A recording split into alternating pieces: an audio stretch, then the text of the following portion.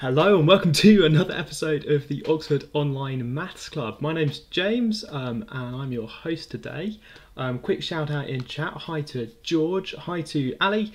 Ali has asked a question that I've tried to answer, but it's about learning further maths, which I feel like some people in chat are currently doing. So if people have got suggestions about further maths in chat there as well. Hi to SV. Hi to an anonymous person who just says the word gang, so goodness knows what that means. Hi to Arthur and Emma, and I think I saw another Emma as well further down. Shout out to people who joined. Tommy, Ross, Hannah, Athena, E here as well. B I've just seen. The user with the username Matt Parker's back. There's multiple Matt Parkers in chat. Hang on, let's just fix that. There we go, it's a little bit better, isn't it? Hi to Gareth Southgate again. Rishi, I'm starting to recognise names. Mostly, I suppose, because Gareth Southgate is a name I recognise anyway. Hi to another anonymous person. I'm just doing shout-outs to the chat at the moment while people file through for another math session. If it's your first time joining us, hi, great to have you with us. Welcome to the live stream. We're going to do some maths in a minute. I hope that's all right. If you want to join in with the live chat, instead of using YouTube chat, where you've got to log in with your Google account or whatever, we're using Slido. There's a link down there somewhere at the bottom of the screen for slido.com/OOMC, where you can join in. You can set your username to your name if you want to, or you can be anonymous if you want to. And somebody's just asked a question about applied maths and theoretical physics. Let's find out let's read what that question says. It's being slow on all of my screens. Interested in applied maths. I'm interested in applied maths too. Which degree, maths or physics? We don't do both. Either's fine. There's more physics in a maths degree, well, more sort of applied maths in a maths degree than you might expect, and also more mathematics in modern physics than you might expect, I suppose. Hi to Zach and Raphael and Georgia and Molly, who says hello. Hiya to Charlie. What was I saying? Oh yeah, so maths and physics. Oxford does actually have a maths and physics course, but here's the trick: it's only a fourth year masters. So after doing 3 years of maths or physics, you can do this fourth year maths and physics combined thing as well. There's a question about personal statements, which I don't know. Hi to Olivia and Pehan. Another Matt Parker. You see, the username's not quite distinct in the Slido chat. Very nice. Good to see everyone here again. Hi to someone called Toast, who I think might be another YouTuber if we're counting YouTubers in chat. Hi to Eden. So there's a question down there somewhere about teaching yourself modules in further mathematics, which is something that some people do. That, you know, there's extra further maths content that other people are learning in further maths that you might not be learning in your particular bit of further mathematics. It's got a little bit more complicated recently since modules changed from being one sort of thing to a different sort of thing. But broadly speaking, learning extra bits of maths is something I suppose I like to see, something I encourage encourage people to explore maths a bit more. It's not something that you have to do, if that makes sense. It's not the case that everybody does 2 further maths A-levels or something mad like that. But there is out there further maths kind of revision resources or whatever on the web for other bits of further maths that you might not be learning in class. Those resources exist out there, so you might see stuff on the internet for other bits of maths. I'm always encouraging people to look at other bits of maths. That's nice. Right, yeah, he wants the probability that's coming home. Sorry. The concept of Leonard Euler opening the door and shouting, "Euler is in the house," that's what I needed this afternoon. Right, hi Mew, I'm good, thanks. Hi to the Ronskian, hi to Lena, SV again. Hopefully Numfire hasn't made a video about this topic as a reference to last week's video, where we did a whole live stream. It was almost entirely about a Numfire video. I suspect that there might be a considerable overlap, but I've got a twist again. So my plan with this one again is to talk about something that you might have heard of before, but also have some sort of twist. That's whether we get to the twist at the end, that's whether this is distinguished or not from a Numfire video, I think. There's a question about applying for Oxford DPhils, and I don't know the number off the top of my head, sorry, I don't know. Somebody misses Grant Sanderson. Any of us could be Grant Sanderson in chat. Okay, right, I'm really behind the chat. Hang on, let's catch up with chat. Newcastle University offers B is endorsing a course by Newcastle University about A-level further maths. I don't know how you access that, and I don't know what it's like. me approving chat messages is not an endorsement. do I need to put that disclaimer on the screen somewhere? Georgia wants to know if it's bad to mention masterclasses done at specific universities. No, that's fine. We don't you know, it would be really mean of a university to look at that and say, oh, it's not one of our masterclass, different masterclass. Don't care. You're doing extra bits of maths. That's great. If you've done a masterclass with the University of Cambridge, it's fine. You can tell us about it on your Oxford application. We're not going to judge you. You're doing extra bits of maths. Hi Rebecca. Right, okay. If I read out everyone's chat message, I'm gonna never get onto the maths, and then we're never gonna get onto the interesting bit at the end, which distinguishes this from a number file video. Oh, right, okay. But interacting with chat is important, right? Ross has got a question about square roots that I'm going to leave for chat. Chat, do that thing where you're really friendly and nice. Can you try and help with Ross's? Oh, it's about transcendental numbers, which we haven't done on the live stream. So good luck, chat. I believe in you. Ross, if you don't get an answer, I'll come back later and answer it later. But we're going to find out if chat can help. Okay, right. Rather than me just reading out all of the things. Alex was one of the map parkers, but there's now saturation, so that's interesting. Somebody called Grant Sanderson, everyone would be pleased to know, has now logged in. Good.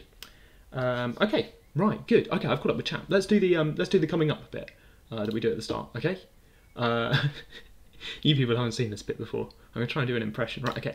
Coming up this week on the Oxford Online Maths Club, James gets everything wrong and the suggestions about ways to make Formula 1 more exciting. Right, okay, that's the plan for today. That's what we're going to try and cover.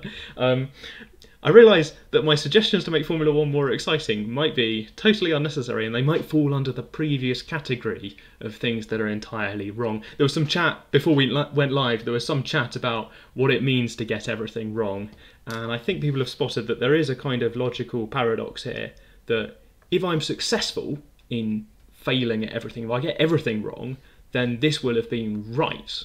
So if I get everything wrong, then I can't have got this wrong on this slide. And if I get this wrong on the slide, then I haven't got everything else wrong. So there's a kind of logical paradox already present on the slides. There's your maths content, I guess. So there we go. I've already failed. There's a meme which is like, task failed successfully. Yes, no, that's the pop-up box. Right, anyway, okay. Imagine that meme now. Right, okay. And people are going to put their own. Let's do chat interaction as well throughout this. Peter's put a suggestion. Peter, yes, put a suggestion of ways to make Formula 1 more exciting, which we can do, and we can also do, I suppose, other audience interaction. What other things have you got wrong in mathematics? I quite like the way sometimes, because there's anonymous people, we can share mistakes that we've made before.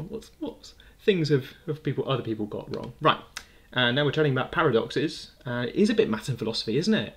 Ooh, kind of want Sakai back to talk about maths and philosophy and like logical paradoxes. Right, okay, that's not the plan today though. As always, there is further reading posted on Friday on the Maths Club website. On the Maths Club website, which is maths.ox.ac/r/club. Every Friday we post some follow-up material. Usually it's just things that we forgot to say on Thursday, but sometimes extra content or bits and pieces, links to other things on the internet sometimes for you to find out more about the topics if you're interested. That's also now got an archive. Let's not call it archive, archive sounds old. It's now got a collection of all of the previous episodes to stream on demand. Yeah, we made it sound cool. Ross has rephrased the question, which has got some chat.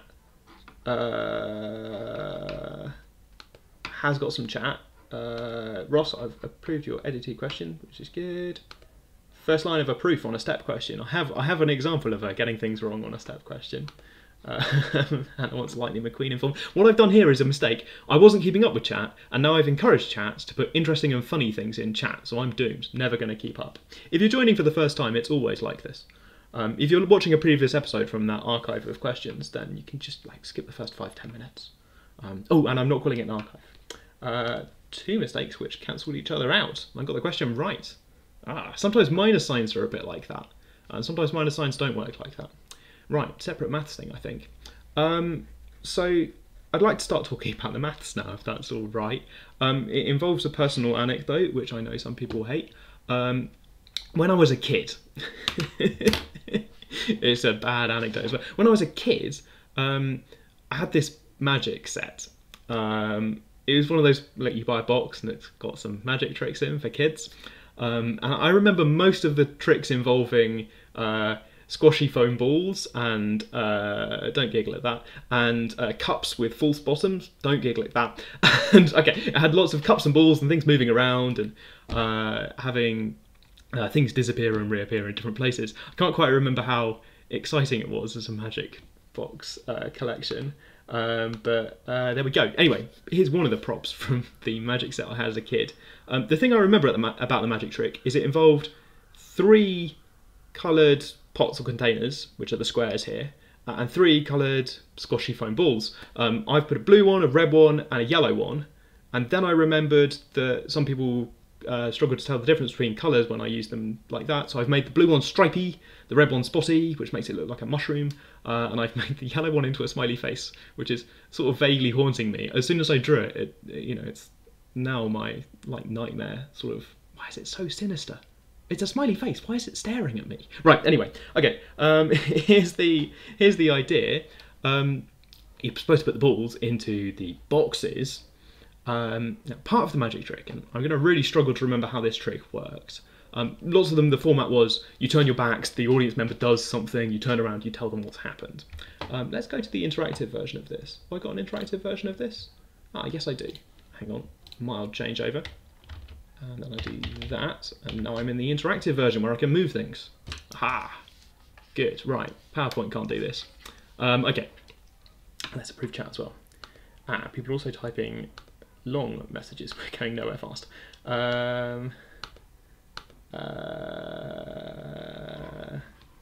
Yes, good. Okay. 1 minus 0.3 equals 0.3. It's my favourite at the moment. Right, cool. Okay, so the idea of the magic trick was, I think, you ask someone from the audience to leave the cups and put the balls in there, to put all of them, but they've all got to be in the wrong box. You have to get all of them wrong. So, like this, right? So that was wrong, and then this one I'll put in here, and this one I'll put here, and now they're all wrong. The yellow ball's not in the yellow box, the blue ball's not in the blue box, red ball's not in the red box. So that's an arrangement where nothing's in the right place, everything's wrong. Now, what I remember about the magic trick is that I think you then start looking at some of them and deduce what's in the others.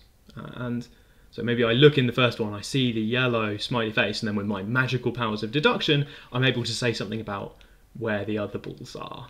Now, I can't remember what made that trick impressive, because there's not actually that many ways to put the balls in the boxes wrong, with all of them wrong. I think the audience probably spot that as they're trying to put the balls into the boxes to get all of them wrong. But there's not actually that many things you can do if you have to get all of them wrong. Okay, is that the one I had before? Maybe I should be taking notes. Yeah, Zach in chat says, in fact, there's only 2 permutations, which I think is how my magic trick worked back as a child, that you'd check one and then see whether which one of the 2 cases you were in. Let's try and work that out. So Zach claims that there's exactly 2 solutions. Let's line these up. I'm going to bring in some notation, I think. Always bringing in notation. Let's have a look. So let's call this B for blue, R for red, and Y for you will see this in your dreams tonight. Then we can put the blue one. Now there are 2 possibilities. It's already looking like Zach might be right from these 2 possibilities of where to put the blue ball. We'd either put it in the middle. Let's keep track of that. Or we could put it in this 3rd box. Can't put it in the first box because we're trying to get everything wrong. And now amazingly, if we're in this second case where we've put the blue ball over here, 50 chat joining in, yes! You can put this one, you can't put in here, so you have to put it over here. So there's only actually 1 possibility left over from there. Okay, so actually in that case where we put the blue ball over here was, it's fine, only 1 possibility. Okay, reset. Here's the other case. If I put the blue ball in the middle, then I can't put the smiley face ball in here, I've got to put it over there. There's a little step here where I suppose I'm thinking about where to put the yellow ball. It's easy to get tricked by this problem, to think, oh, I should think about where to put the red ball. There are still two possibilities, but actually one of those possibilities leads to a problem down the line. Oh, I can't put the yellow ball in. So this kind of greedy, let's just try putting the balls in different boxes and see what happens, you can end up in a position where you get stuck. Okay, so I've got to put the red ball over here. A little bit of trial and error going on here, isn't there? Okay, amazing, good. And someone in chat says that this is an example of something called someone just joined and it's their first time. What is going on? Oh, I wrote all of that stuff just off the side. You knew what it said though, right? There's a blue case and a blue case over there. Oh no. The cropping got me. Right, okay. Exactly two possibilities. Someone in chat says that this is an example of something called derangements, which I suppose is our word of the day. So a derangement is an arrangement, so arranging things into an order, but where everything is in the wrong place. It's not where it started. Every single item is in the wrong place. Okay, I quite like it as a word because it's a bit like arrangements, but it contains the kind of deranged idea. So deranged is also a word that can mean not arranged or kind of disordered and crazy. Yeah, which is a joke that someone just put in chat. I'm really sorry, I stole your joke before I approved your chat message. Sorry, I do that. Good, okay. Finn's got a formula for them, which we're going to try and get towards. I think my aim for the first bit of this, before the ad break, is to do something like to work out if we've got more objects, then how many derangements are there? We've seen that with 3 objects, there are 2 derangements. I'd like to know for more objects. I think Finn's put some sort of rule in here that I'd like to try and get towards. Or I'd like to explain kind of where that comes from. I'm going to try and fit that in before the ad break, and then after the ad break, if you've already seen that problem, like I think Finn has, if you've already seen that problem, I've got a twist on it for afterwards that we can talk about afterwards. So hang around, even through the bit that you've seen before, possibly in a number file video. Number file. Right, okay. Yes. 2 combinations, says an anonymous person. Yes. Yeah, okay. And people are still submitting their greatest mistakes with kind of a sort of exam focus at the moment, which is fine. Let's do mine while people are sharing. So during a is this therapy? No. During an interview, I tried to simplify. So maths interview for university, I had to simplify 5 to the power of 4 divided by 6 to the power of 4, and I simplified that in front of the interviewers by crossing out the 4s and writing equals 5 over 6. That is not true. That was a big mistake and an important point of my mathematical past. Anyway, okay, let's back to derangements where we're getting everything wrong. Okay, and I think I'm going to switch back to the slides. Now, an amazing mathematician would possibly have planned this a little bit better. Can I switch back to the slide? Yes, I need to do this, and then I need to do this again. Right, cool. And we switched. We're back here in uninteractive world. Why did I make it like this? I could have done anything. Okay, so I'd like to try and talk about the case with more objects. Why didn't I make a slide that said that? Anyway, and there's a description on Wikipedia for this, if you want to rush ahead and look at Wikipedia, that I think is slightly not clear in a way. I'm going to try and do my best to explain this, but I'm going to try and put more words in than Wikipedia puts in. It's often a way with Wikipedia explanations that Wikipedia is quite high level in some ways. It's sort of ambiguous sometimes about what the level is of the reader. Okay, we are going somewhere with this. I have an extension. I have a cool bit after the ad break. We got to get there though. Olivia's mistake is great. That's sort of pro move. Right. Okay. So here's the argument with more objects. And like how we looked at that one blue ball to start off with, in the case with 3 things just now, there's an argument that happens in a kind of similar way for more objects. So if I've got lots of things, like this, and I have to derange all of them, so maybe I've got n objects, where n is something huge, like 8. Okay, so maybe I've got n objects, and I want to derange them. Then, okay, so this first object has to go to one of these n-1 places. So it has to go to, there are n-1 possibilities.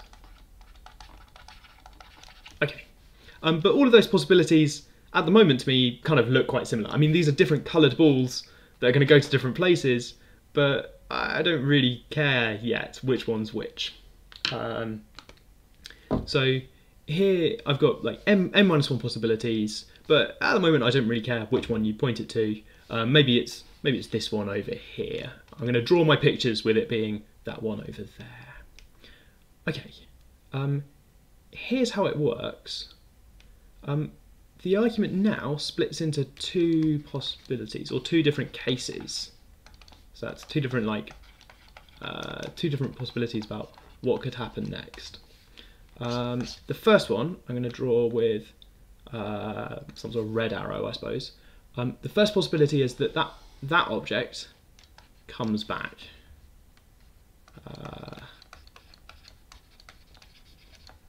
Okay, so this object went over there, and wherever it was, that object then comes back and lands over here. Oh, a new person is here as well. Cool, hello. Oh, and I'm getting behind my chat again. Ha ha ha. Right. Okay, so I could loop back again. Ooh, that's an exciting symmetry group comment that's just appeared in chat, which I'll talk about in a moment, if I remember to. Okay, so this is one case where maybe this object goes back and just takes the space of the previous object over there. That would be good, because now they're both deranged. So this gets a little happy face. Both deranged. Both out of position. Okay, there's a different case where it goes somewhere else.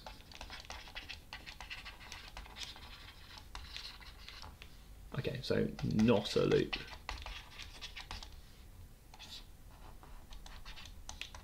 I've drawn that one with a curved blue arrow. Okay, on the right. So it goes somewhere else, not looping back to there. Okay, here's the argument now. Let's look at what we want to do in each case. Okay, so in the red case, where this object went over there and then this object came back again, those are deranged and they're all set, and we can look at what's left over. What's left over is n-2 remaining objects, and we need to derange those. We need to look at all of the derangements of those n-2 objects. Okay, that's not too bad, because if we're working out these numbers, then that's related it to a previous value. Something like if we've got a sequence of these things, this is some sort of relationship between the number of derangements of n objects related back to a previous problem. So if I'm working them out in order, so I've deranged 3 things and then I think about deranging 4 things, then when it comes to derange 5 things, look at all the derangements, then I can refer back to my working to see what the derangements of 3 objects were. I've agreed that 2 objects are going to swap, and I've got 3 left over. Okay. Somebody in chat's just asked, are there any good math websites? Which we'll find out. Okay. Cool, right, good. Okay, that's the first case. That one's a little bit easier to understand. So if this object goes over somewhere and that object comes back again, then we just need to derange the other n-2 objects. The other case is a little bit harder, and it can feel like we want to split that into lots and lots of sub-cases to split up, oh, maybe it goes there and then we play the game over there and then maybe it goes somewhere else. In fact, there's a clever trick that we can do that I'm going to try really hard to explain better than Wikipedia. Wish me luck. Okay, all we need to do is derange the n-1 objects, not including the first.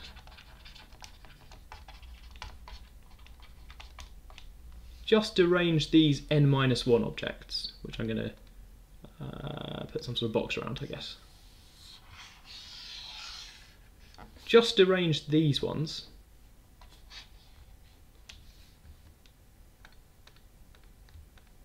Okay, now for each derangement of those objects, this ball, or object, or whatever it was, is going to somewhere inside that green box. It's going to one of those places. It's not a loop. So this is one of those cases where everything's deranged, but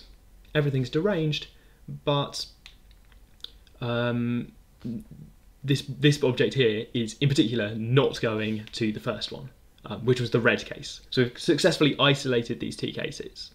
Okay, we're not quite done because I need to choose something. At the moment, I've got two things going here.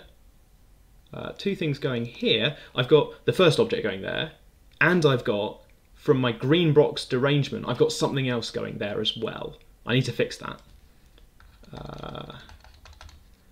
Thing that's currently going here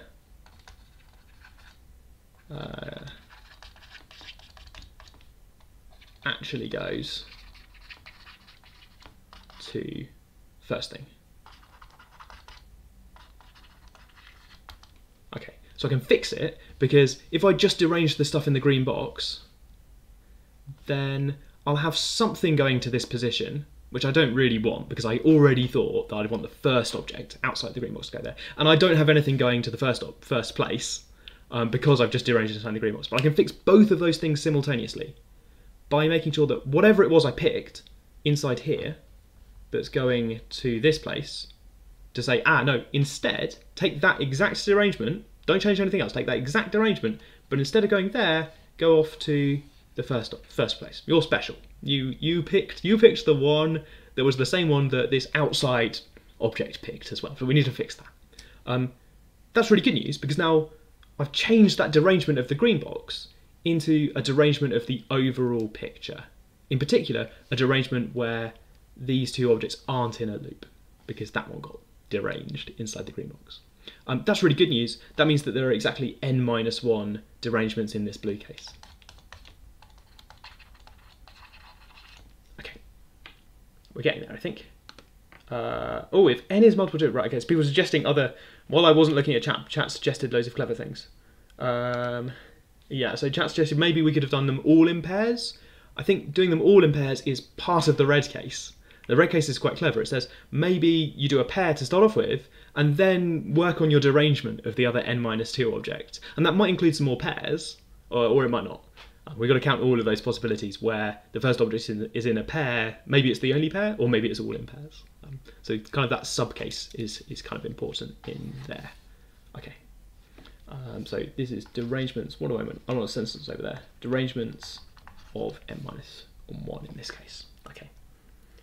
Number of arcs in a complete graph. Oh, so people are turning this into other questions in maths, which I love, depending on which sorts of maths you want to think about. Ellie's suggestion is number of arcs in a complete graph. So take the complete graph minus the number of objects.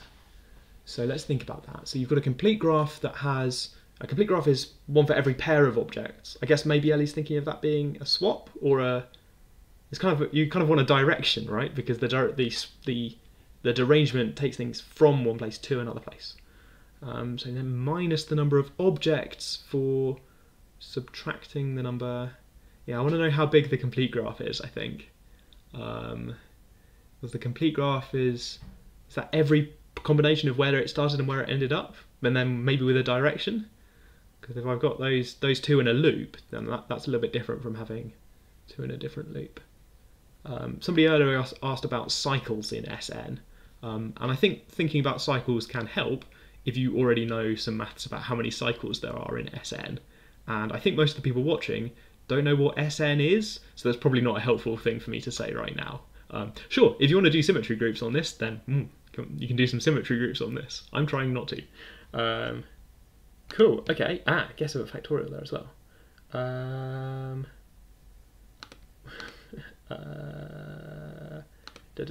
People have also said in chat, I saw someone say that more from math world is a little bit like this as well for tricky explanations. Anyway, okay, recap of what I've argued on this slide that's got very complicated and very colourful. There are two separate cases.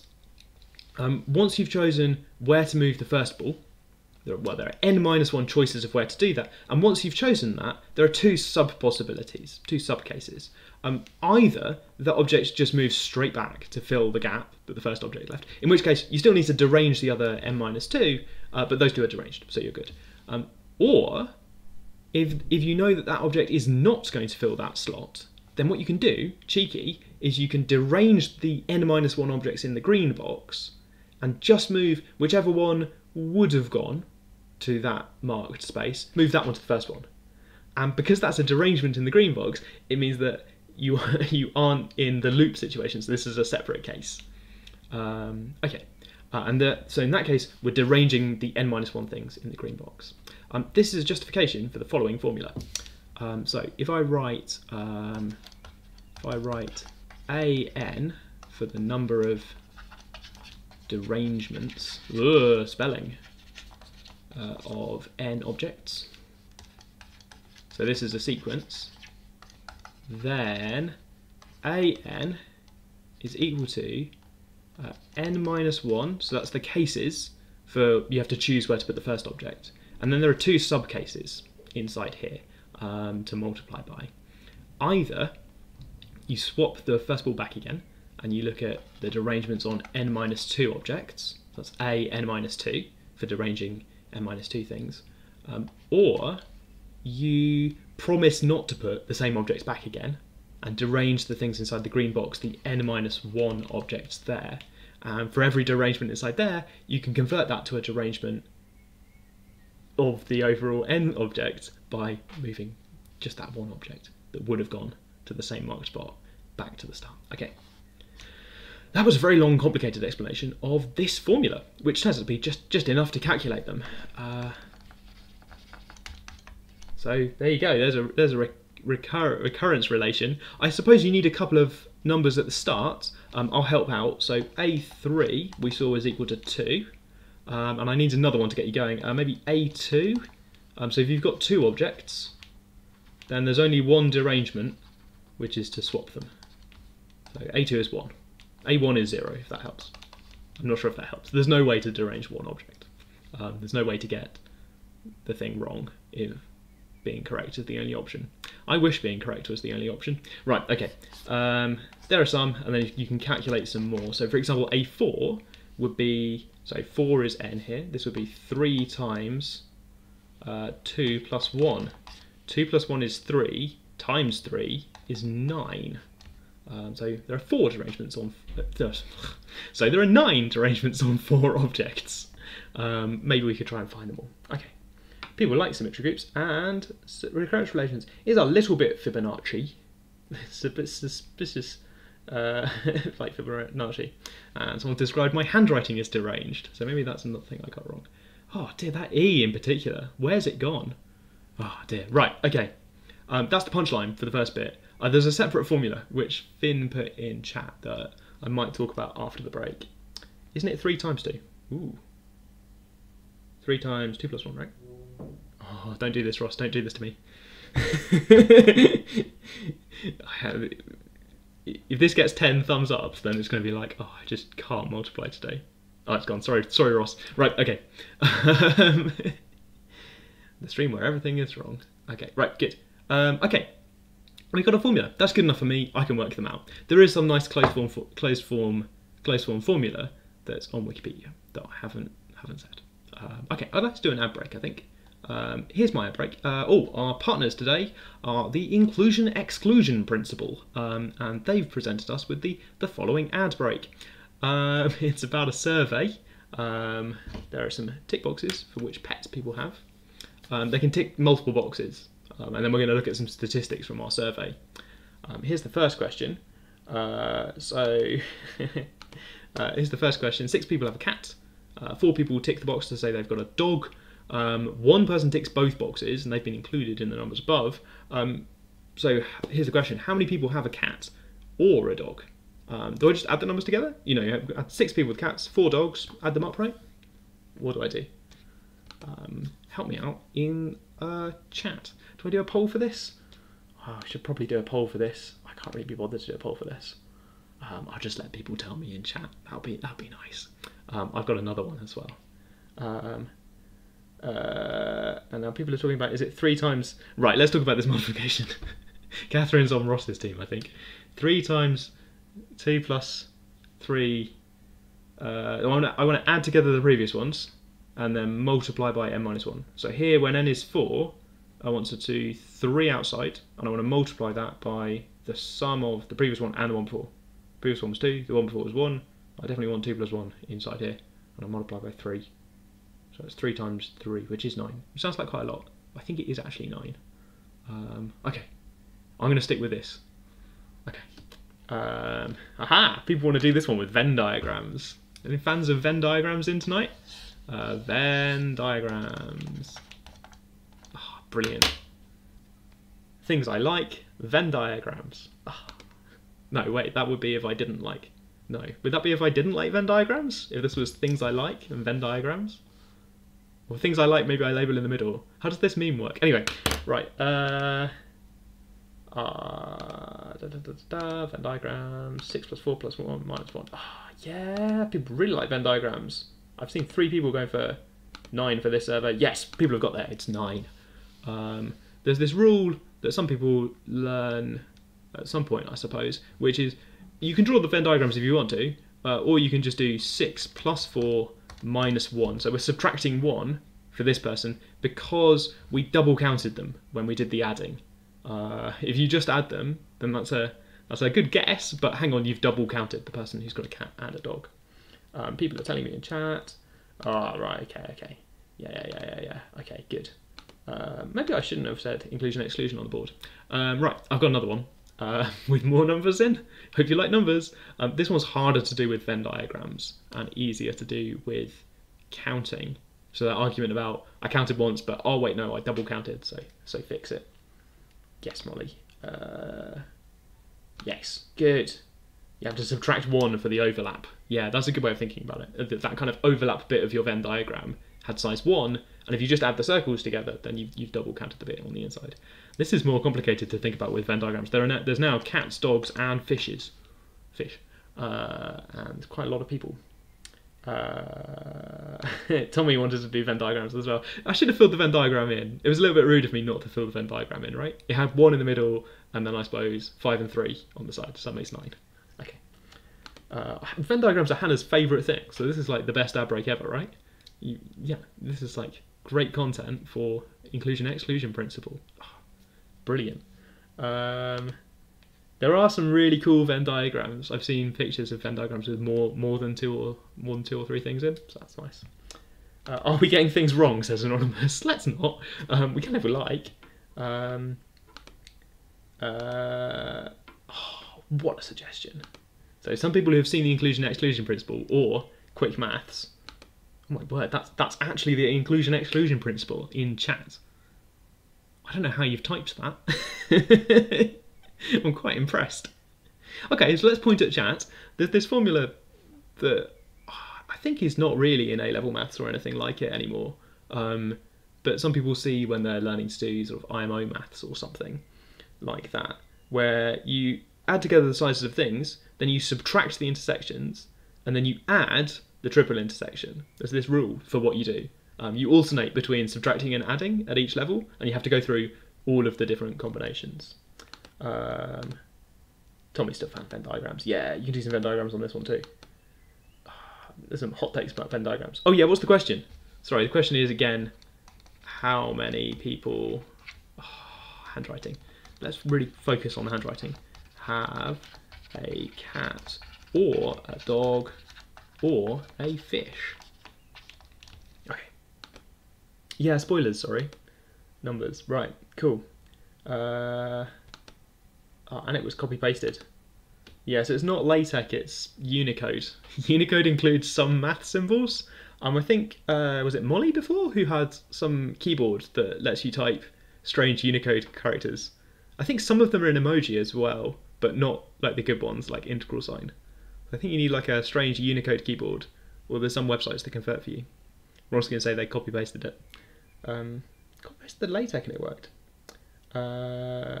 Cool, right, good, okay.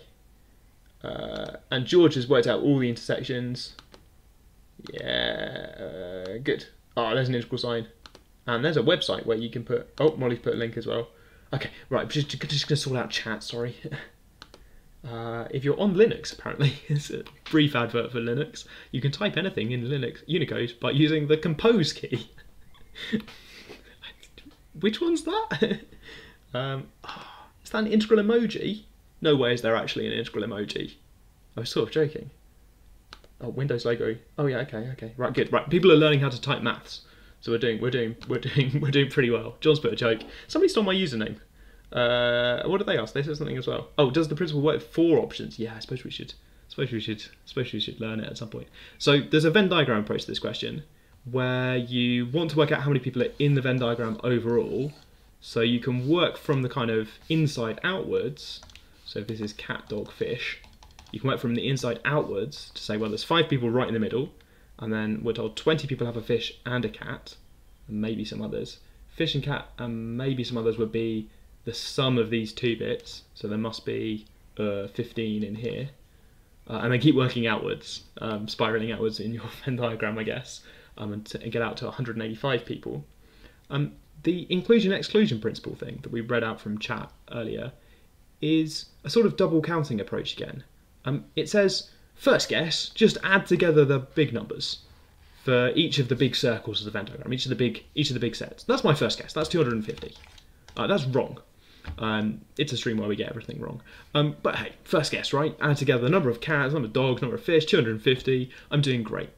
And then stop and think and say, oh no, oh dear.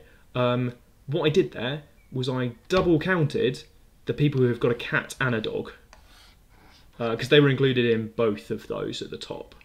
Oh dear, right, okay. So I should subtract them. I've counted them twice. I want to count them once, so I should subtract this number.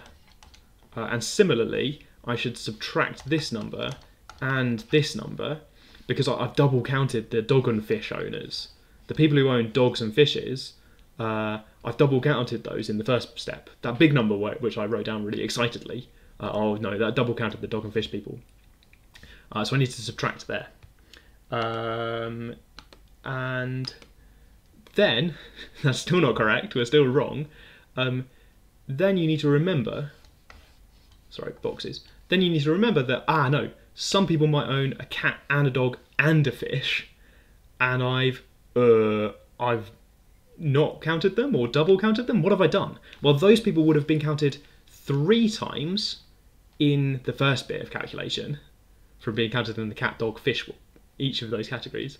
Then they would have been subtracted 3 times, because they were included in all of these categories. So they got counted 3 times, then counted minus 3 times. So they've been not counted so far, which means I'm supposed to add the last number on to make sure that finally I actually count these people. Make sure that I've actually got them in my final answer.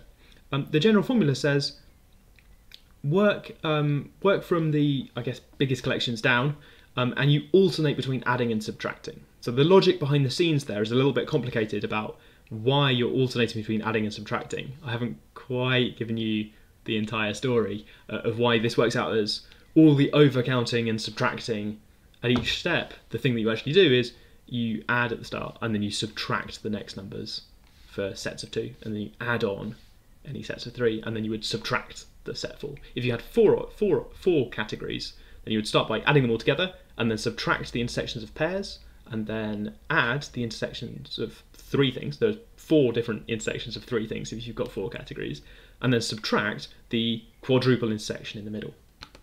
DX Math Keyboard, and we're still learning about this. Tommy's asked a good question.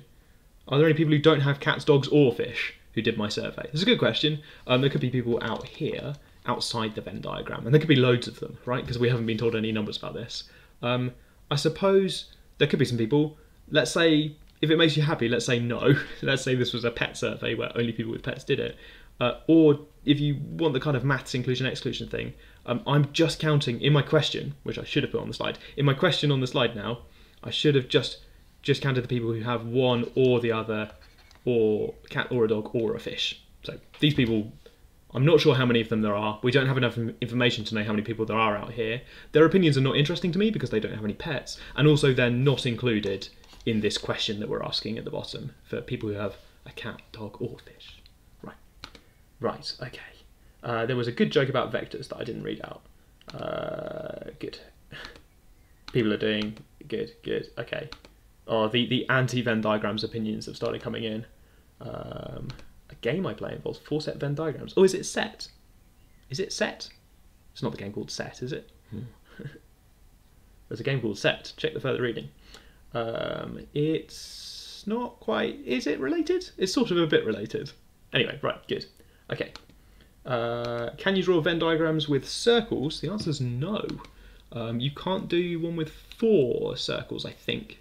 It's not super hard. It's not super hard to prove that you can't. With 4 categories, there are loads of regions that you should get, and you just can't get enough regions if you just use circles. Right. Oh, Keep Talking and Nobody Explodes has got Venn diagrams in it. Where are the Venn diagrams in Keep Talking and Nobody Explodes? I've seen live streams of it, but not played. Anyway, right, maths. Okay, we've got to fix F1. We've only got 13 minutes, and we're going to fix F1.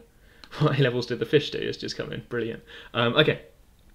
So this inclusion exclusion principle, I'll put a proper statement in the further reading. If I try and write it out here, it'll be really messy. It involves alternating adding and subtracting. Very quickly, that gives us a nice formula for the derangements from before. I think Finn put a nice formula up earlier, which was something like the final answer turns out to be n factorial. Oh, let's get this right.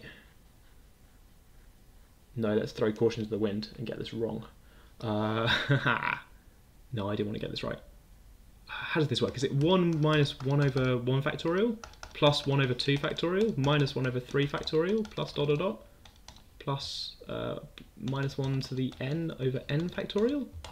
Is that how it works? Is it something like that? There's a formula like that. If you do inclusion and exclusion on the idea of, well, if I want to get everything wrong,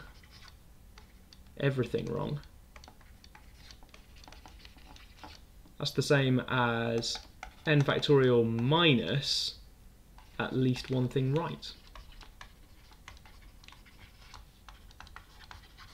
So n factorial for the overall number of permutations. And if I haven't got everything wrong, then I've got at least one thing right. At least one thing right includes loads of this, or this, or this, or this, because it could be the first one that's right, or the second one that's right, or the third one, or multiple ones that are right. So there's some inclusion and exclusion in there. Have I got the minus signs wrong? Maybe I've got the minus signs wrong. Okay, not important. Formulas going in the further reading. Okay. Can you have Venn diagrams in more than 2 dimensions? It's a question nobody's ever asked me before. Brilliant. No idea. Could you draw them in more than 2 dimensions? I guess there's a question about intersections of spheres there. I quite boldly said something about intersections of circles and how many regions you can get. Maybe you can intersect spheres and have some fun intersecting spheres together. Feels like you probably can get away with that. If you go to enough dimensions, you can probably do enough Venn diagram stuff just by throwing a sphere in that takes some of the dimension or not. And Venn diagrams shouldn't even be called Venn diagrams. There's a maths fact. Cool. If I got it right, Finn says I've got it right. Amazing. There's this result as a result of this expansion, and using a bunch of maths that's kind of year 13 maths, I suppose. For large n, like 8, this is about 1 over e, which is about 37%, which leads to this amazing final answer, that if you've got loads of objects and you shuffle them, the chance that all of them are in the wrong place is about 37%, which is just such a weird result, right? 1 over e, you know, the base of natural logarithms, totally belongs in this question. Okay. Flynn wants to know what the point is of a diagram that can't be rendered on a flat plane. And I think that sort of exploring is fun. We got a cool question about spheres out of that. What's the maximum number of regions that n spheres can separate space into? What about in m dimensions? Cool. Right. Oh, Raphael's got a big claim. Right. Okay, for n dimensions. You see, chat's already having a go at that maths problem. And people are going to, oh, let's read out the chat. Good. Okay. Yeah, so there's a surprise factor of e. It comes from the expansion of, there's this nice expansion of 1 over e in terms of factorials that you learn at some point in A level, but hey, right. Okay. Yeah, somebody wants to do a one-dimensional Venn diagram just for fun, just to see what happens. It's just that, right? Anyway, okay. Good. Here's my plan for making Formula 1 more exciting. Quick review of Formula 1 for people who haven't been following Formula 1. There are 20 drivers. They're in 10 teams of 2, and each team of 2 supplies 2 cars for the drivers to drive. And it's quite boring in that the drivers drive for that team and they drive those cars in every single race. Some of the cars are better than other cars, hot take. Some of the cars are better than other cars, and it's always the drivers on that team who get to drive those cars.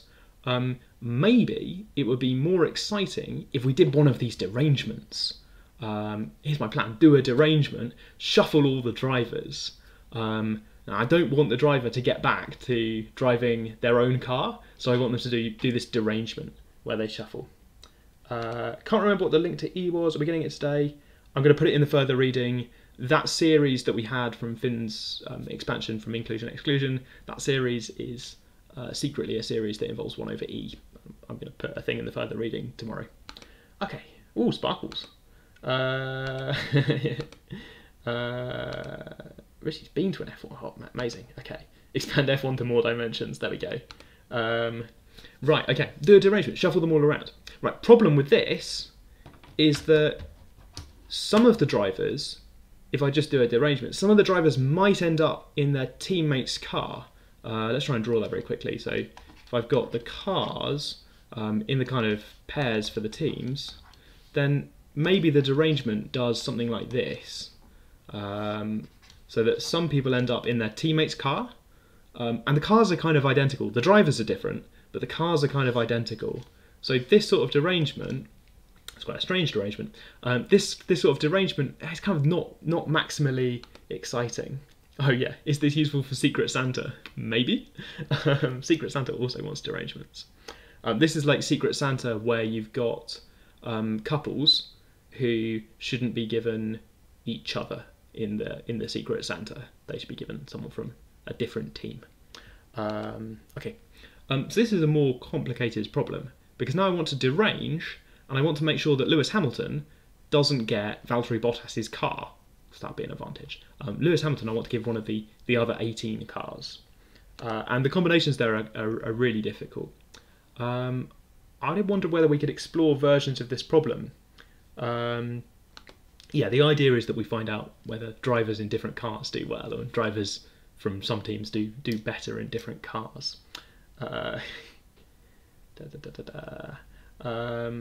Do we learn about expansion of exponentials in further maths? Yes, should do. There's a really nice series. It's going to be in the further reading tomorrow, so you will learn it tomorrow if you check the maths website, or probably in further maths at some point. Okay.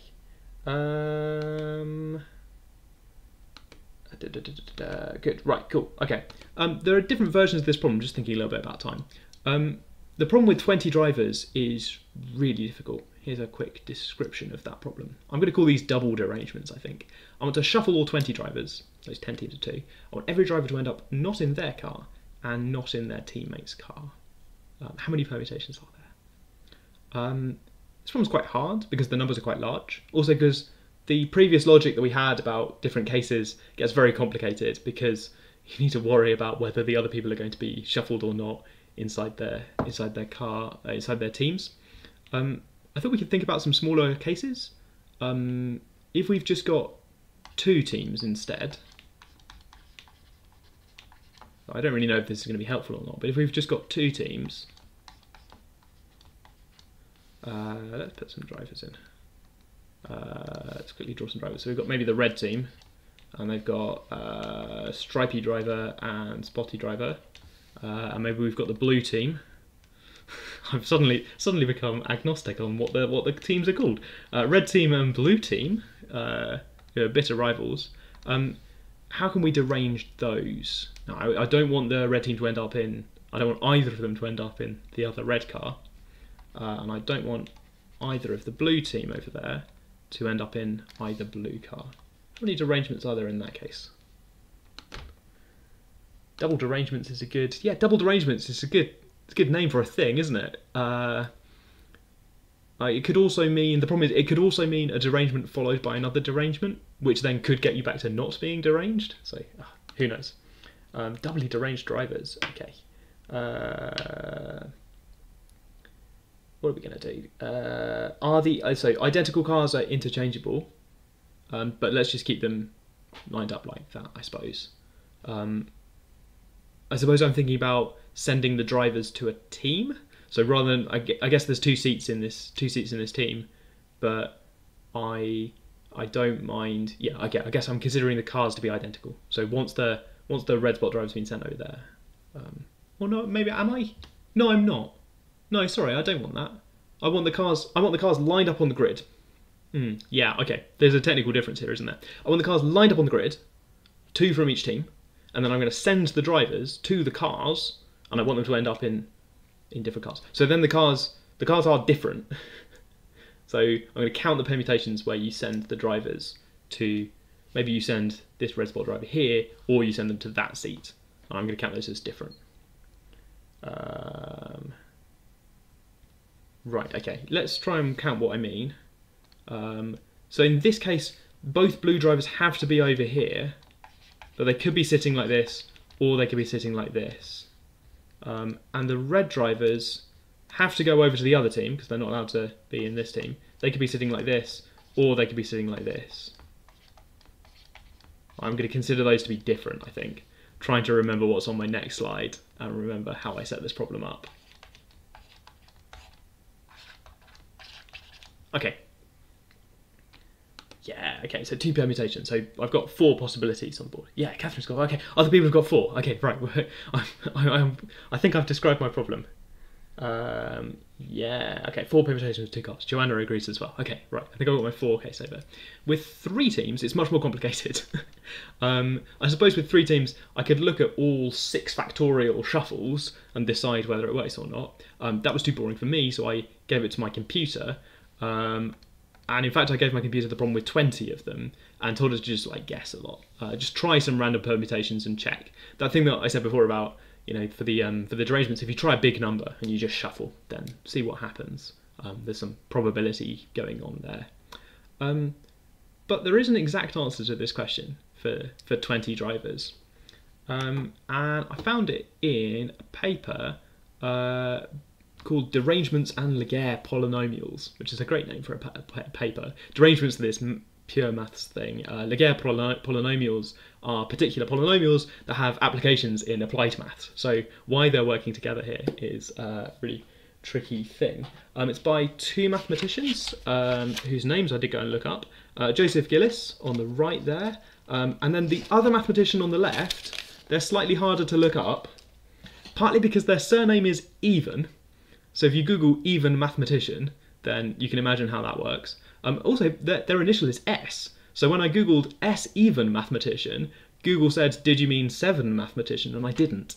I'm pretty sure it's Shimon Even from the Department of Applied Maths there. Shimon's got a long list of papers on their website, which doesn't include this one, so I'm not sure. But I'm pretty sure it's Shimon Even and Joseph Gillis.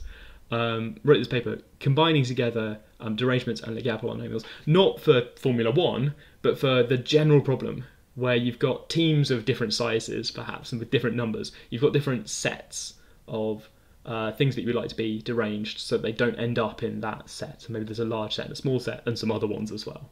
They have this amazing notation, which is P for the permutations, subscript N1, N2, Nk.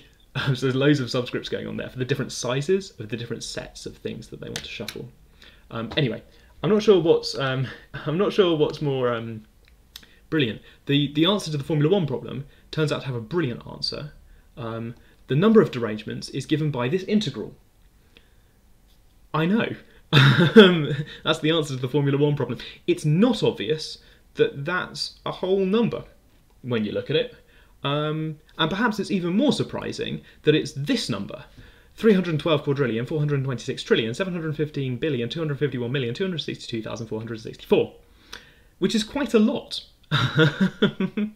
But hey, it's this maths paper that goes through and it gives a nice formula for every possible case in terms of these strange polynomials. There's just some integral that you do that involves e again. As a special case, if all of the teams only have one car, this turns back into the original derangements problem.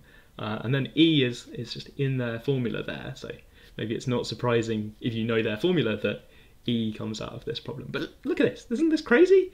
That works out, by the way, that's pretty big.